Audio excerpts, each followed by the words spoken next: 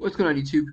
In this tutorial, I just want to show you how you can adjust the display units for the y-axis in Microsoft Excel, so that way the numbers are shown in thousands or millions instead of just plain old numbers like you see right here. So we have an example, world population by year from 1951 to 2020.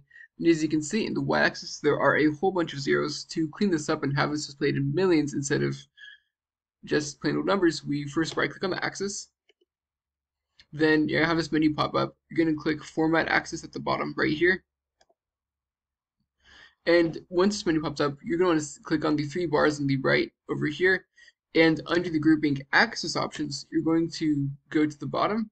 And you're going to see an option that says Display Units right here. And this is where you can make that adjustment.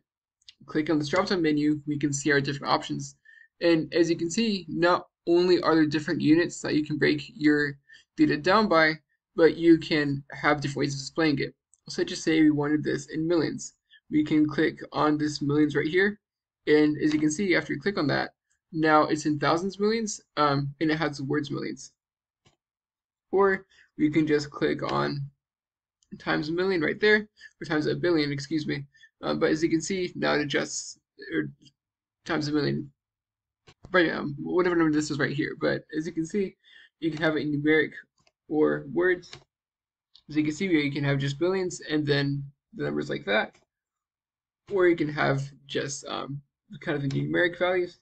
And as you can see, it's going up by 10. So we have thousands, 10,000s, 100,000s, millions, 10 millions, 100 millions, billions, or trillions. So yeah, so as I said, I hope you found this to be helpful. And if you did, like, subscribe, comment. Thanks so much for watching. Hope you have a great day.